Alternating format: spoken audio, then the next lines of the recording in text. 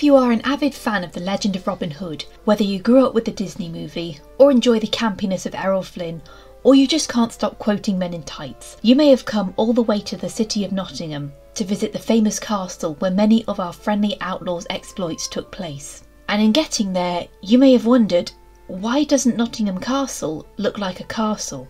Well, the short answer is Oliver Cromwell. The long answer is very complicated.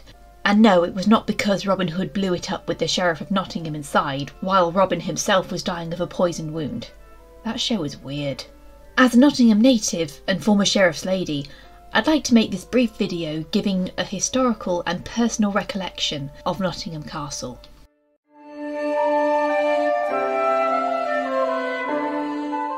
Nottingham Castle was Norman in origin, although the town and later city of Nottingham was an Anglo-Saxon settlement founded in the Kingdom of Mercia. Before the Norman invasion, it was called Snottingham, after the chieftain named Snot, yes really, who took over the settlement. When William the Conqueror was journeying north to York, he saw a tactical advantage that a castle in Nottingham would have. The use of the rivers Trent and Lean allowed trading access to the north, and the view from what would come to be known as Castle Rock, a craggy outcrop of sandstone with a network of caves beneath it, allowed someone to see from miles around.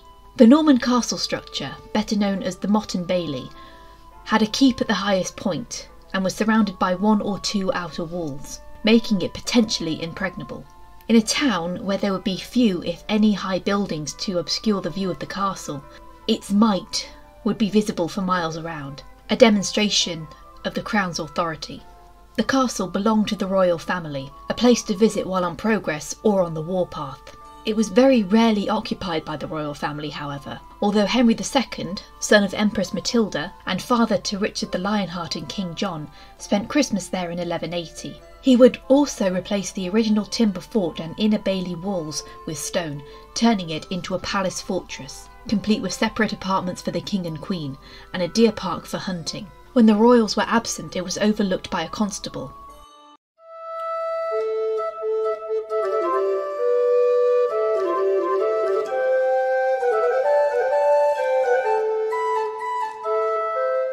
The legend of Robin Hood often shows the outlaw and his merry men frequently infiltrating the castle under the nose of the Sheriff of Nottingham and stealing the treasure to give to the poor.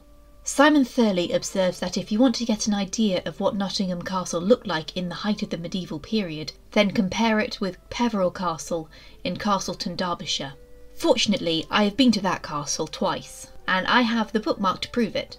The keep inside the walls, while in ruins, still exists, and you get a feel of the tactical advantage defending such a place would hold, as well as the fact that when the enemy can only enter through one side, thanks to there being a sheer drop on the other, you can understand why these castles held out for so long. The reason why the reigns of Richard I and King John are so well associated with Nottingham is because, by the former's reign, they were the only two remaining sons of Henry II and Eleanor of Aquitaine. Henry II had originally divided his empire for his sons to rule, but that changed when Henry and Geoffrey died, and also rebelled against their father, but that's a very long story which I don't have time for here. Richard the Lionheart was more interested in his French territories and fighting Saracens in the Holy Land. Thus he left England after his coronation and left John a sizable amount of land to lessen the risk of him taking the throne while he was away. The catch was that Richard gave John the lands but not the castles, money but not the power. Back then, money did not always equal power. Military prowess and blood meant power. John was ordered to stay in France for 3 years, an order which he ignored, and for the first and last time in his life, he returned to England with the support of barons from France and England. John persuaded the Constable of Nottingham Castle to give him ownership. Richard could not stop him, as by then he had been captured by Leopold of Austria. John thus declared himself King of England, refusing to relent when news of his brother's release reached him. Thus Nottingham Castle was under siege in March of 1194. He who held the castle held the Midlands and the gateway to the north. When Richard arrived, one of John's commanders was said to have died from fright. The siege lasted for 16 days between the 12th and the 28th of March. Richard made sure he could be seen, but not harmed, and put his full knowledge of siege warfare to good use. This included the use of Sicilian rock for projectiles, siege towers, longbowmen, and possibly even Greek fire. Damn! Richard the Lionheart was metal. Why don't we ever see this in the Robin Hood movies? By the 25th, Richard had seized the Outer Bailey. A parley began on the 26th, confirming that Richard was indeed there. Many of John's commanders abandoned him and surrendered to Richard. John himself was pardoned by Richard and sated by the offer of being Richard's heir over their nephew Arthur. From this day forth, all the toilets in this kingdom shall be known as John's.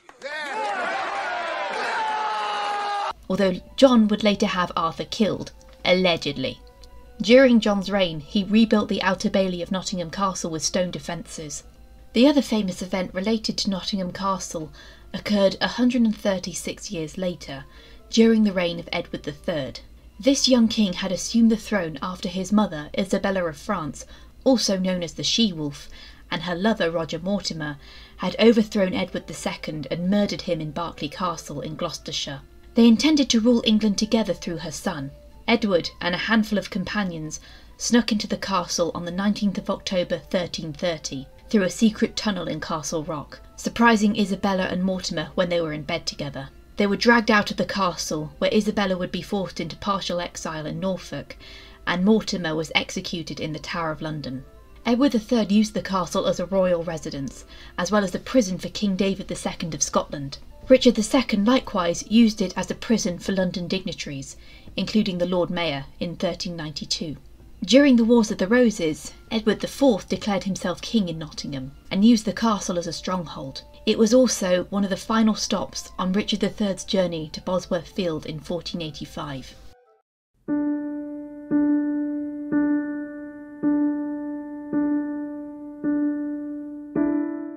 Come the 17th century, and Nottingham Castle was not as grand as it used to be.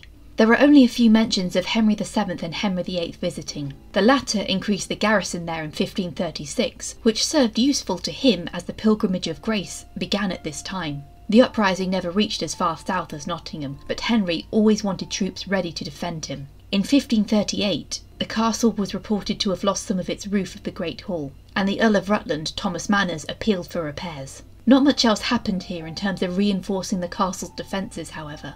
The bigger threat to England at the time was foreign invasion, so funds were instead concentrated on the coastlines and the border with Scotland. By 1617, the Great Hall of the castle had been demolished. Its effect as a symbol of royal authority was its only function as it continued to tower over the town's citizens. Nottingham Castle did not become historically significant again until 1642. On the 10th of January, King Charles I fled London with supporters from the aristocracy and nobility. He chose Nottingham Castle to be his base, partly due to Richard the Lionheart's assertion of his kingly authority there. 2 days later, Charles declared the beginning of the English Civil War. However, the castle was not a strategic asset to the Cavaliers, and the townspeople did not side with the king. Charles relocated to Coventry, and the Roundheads held the castle throughout the rest of the war, under the command of John Hutchinson. Sir John Byron, a Cavalier who owned Newstead Abbey, and was ancestor of Lord Byron, attempted to retake Nottingham in September 1643. They managed to take the town, and began to besiege the castle for the first time in centuries. Hutchinson held out for 5 days before reinforcements arrived. Byron fled, while many were captured and thrown into the castle dungeon, known as the Lion's Den. Hutchinson's wife Lucy cared for the wounded parliamentarians. There was a huge celebratory feast not long after, and the Hutchinsons invited some of their prisoners to dine with them. Another attempted siege a year later failed, not long before it started. Oliver Cromwell, upon winning the Civil War and executing Charles I, decided that many castles which had been used by both sides were too strategically dangerous to be allowed to stay standing. Many castles would be significantly demolished to avoid ever being used as military strongholds again. Some would be ruined entirely, with only their foundations remaining. Some stayed, but in severe ruins like Kenilworth, Newark and Pontefract. Nottingham Castle was ordered to be demolished within 2 weeks. In truth, it took 4 months. All that remained of the original foundations were the walls of the Outer Bailey and the gatehouse. If you're a member of English heritage, you've likely visited many castles that shared the same fate. Conservation of the nation's relics was not taken as seriously then as it is now. And that, kids, is why Oliver Cromwell can go and do one.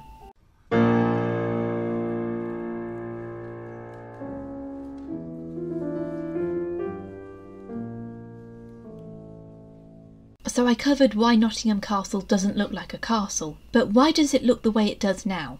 After Charles II returned to the throne in 1660, the first Duke of Newcastle, William Cavendish, bought the land upon which the castle used to stand, and built the quote-unquote ducal mansion that sits on top of Castle Rock today. It was completed by Cavendish's son. The architecture was unique for its time, taking inspiration from Italian buildings. The mason behind the construction, Samuel Marsh, also worked on Bolsover Castle in Derbyshire.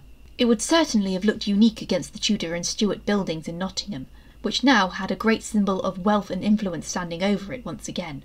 Come the Industrial Revolution, and the castle once again became deserted. Nottingham expanded into a city, accommodating large factories and workers to fill them. You can still see a lot of these buildings throughout the city, although a lot of them have been converted into storage facilities or student flats. And with the Industrial Revolution came slums. The Broadmarsh slums were considered the worst in the whole of the British Empire, and if you have ever seen the view from Nottingham Castle, you'll know that Broadmarsh is not so far away from there. As such, what duke would want to spend his time looking out from their glorious mansion and having to acknowledge that poor people existed? 1831 saw the defeat of the Second Reform Bill in the House of Lords. Due to the population change, with many ordinary folk leaving the country to work in the cities, and the fact that only 5% of the British population was able to vote in a general election, the Whig Party hoped said bill would fix things. Remember, it would not be until 1868 until all men in Britain, regardless of class or wealth, were eligible to vote. And women would not get anything resembling a vote until 1918. The defeat of the bill had a significant backlash. There was unrest in places like Derby, Leicester, Bristol, Exeter, Bath, Worcester, Yeovil, Sherborne, and of course London. Nottingham received the most memorable impact of it. As the then Duke of Newcastle, Henry Pelham Fiennes Pelham Clinton opposed the Reform Bill, the rioters marched on the castle on the 9th of October 1831 and set fire to the ducal mansion. The Duke was in London at the time. He also owned Clumber Park, which is further up county, but he was able to defend it from the rioters, for all the good it did him. The 1831 riots were considered the closest Britain ever came to a revolution. 26 men were arrested for their actions in the Nottingham riots, but only 3 were hanged in January of 1832.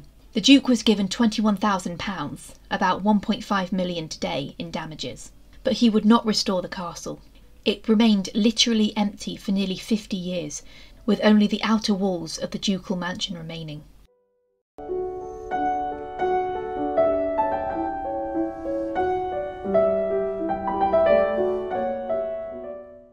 In 1875, restoration of the castle finally went ahead. 3 years later, it was opened by the future King Edward VII as a museum. It would be the first municipal art gallery outside London. If you don't live in the UK, you won't know that London does tend to hog all of the arts, so this was a pretty big deal at the time. The castle also served as a history museum, both worldly and local. The castle has since become a recognisable landmark. It was printed on products made by John Player and Sons, a tobacconist in Nottingham.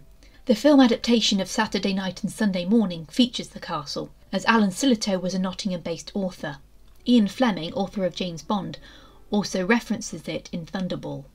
Nottingham isn't one of those cities with tons of skyscrapers, and it's not very big, so when you're at a high point in the city, you can see where it ends and the countryside begins. From the castle, you never really get tired of the view, and on the clearest days you can see all the way out to Belvoir Castle, which is a good 20 miles away. I'm exceptionally long-sighted, so I can see very, very far. It's kind of my superpower, although the setback is I can't look at a computer screen for more than 5 minutes without getting eye strain. Outside the castle vault, if you head downhill, you'll find Robin Hood's statue and those of his merry men. Follow the hill to the bottom and you will see where the stone of the castle is embedded into the sandstone of the rock. Eventually, you will come to Ye Old Trip to Jerusalem, a pub built into Castle Rock. It was allegedly established in 1189, the year of Richard the Lionheart's accession. So, a castle which Simon Thurley in his book Lost Buildings of Britain called Architecture as Tyranny turned from a symbol of might to a tourist destination in just under 1,000 years.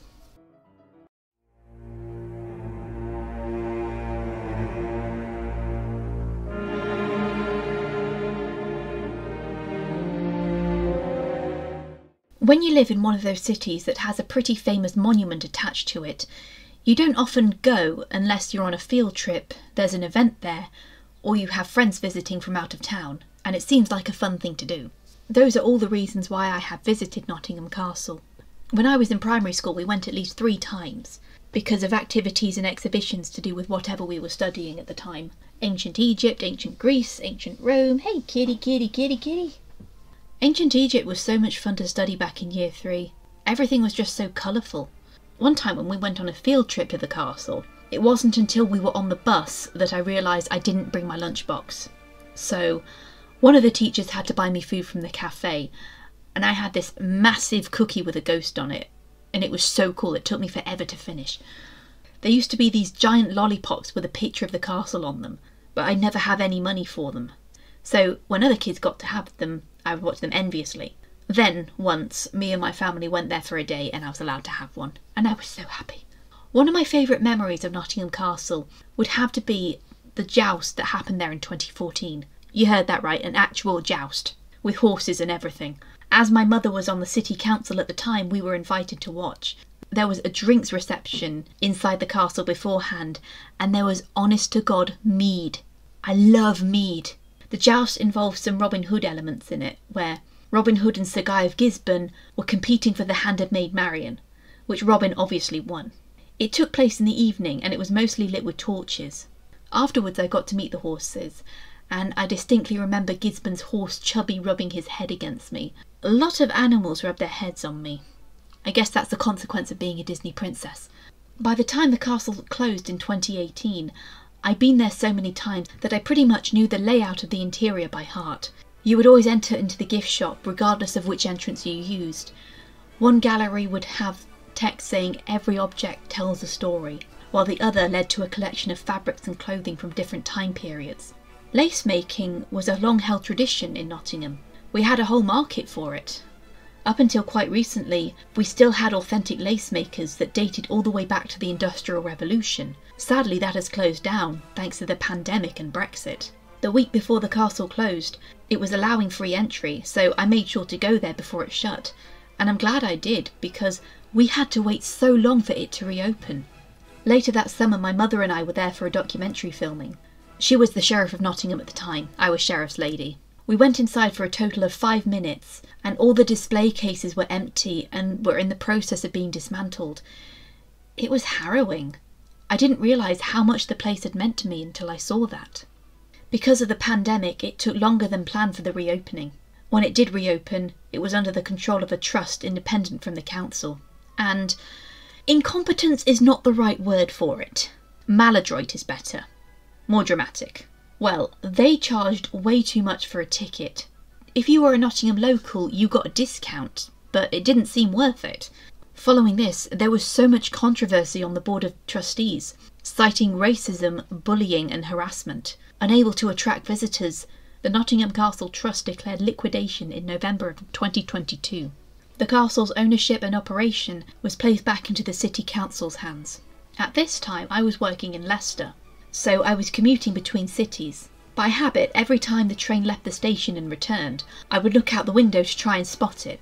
Like, if you're an American, say you lived in St. Louis, and tried to spot the Gateway Arch from the train. Maybe if you look really closely you can see Percy Jackson falling from it. Finally, in June last year, Nottingham Castle reopened to the public. I was there for the opening, getting an advance view of the grounds before the gates reopened. It was a beautiful day for it. And yes, I wore my medieval dress. Robin Hood was there. He encouraged a group of school children to open the castle gates with him, and the price of entry is like £12, but the perk is that the ticket lasts for the whole year. The same goes for the Bronte Museum in Haworth and Bletchley Park. One thing I was really excited about seeing was this painting of Mary Queen of Scots being led to her execution. That is my favourite painting in the entire museum. Sadly, it was not on display when I went, nor was the painting of Amy Robsart at the bottom of the stairs. The irony was that the painting was hanging on one of the staircases. I know the council still has the Mary Queen of Scots painting in its collection. They just rotate what gets put up. Maybe it's at Newstead Abbey. Regardless, there was something so comforting about being there again. It was as if I'd come home. This video got a lot longer than I was expecting. This subject was a lot more interesting than I thought. I'm not sponsored by anyone in making this video. I've just had a real fondness for Nottingham Castle that I didn't realise I had. I was surprised to learn that it was a symbol of tyranny, when I've always seen it as a place to have an adventure or learn something new. It's always a comforting place to go to as you discover that the world around you is bigger than you may think, that you're part of something larger than yourself. Nottingham is a city built on defiance, as well as sandstone. The people defied King Charles I and rioted in the face of upper-class ignorance. Robin Hood is an eternal legend built on sticking it to the man. The museum is a publicly owned institution and serves the common good. The people of Nottingham run the castle now, not the Crown. Unfortunately, last year, Nottingham City Council had to declare bankruptcy. It is not alone thanks to austerity measures brought on by nearly 14 years of Tory misrule. And of course, they want to cut the arts, because Tories don't think that poor people need art, or food, or healthcare, or teeth, or education. I don't know how the running of the castle will fit into how the government will manage the council's budget. We saw that putting it into a private trust didn't work, and it appears to be attracting a sizable crowd now. Nottingham Castle is a beautiful place, and it does not deserve to be mishandled again. Before we go, I just want to thank my patrons who support the channel. You can become a member yourself by following the link in the description. My highest tier contributors, my King and Queen patrons, get a shout out in the credits. So, thank you, Alison Cuff, Anna from Gustine, Annalise Barnett, Jill Mynero, Larissa and Leslie Williams. Now this video's done, it's full speed ahead to the Romeo and Juliet hot takes.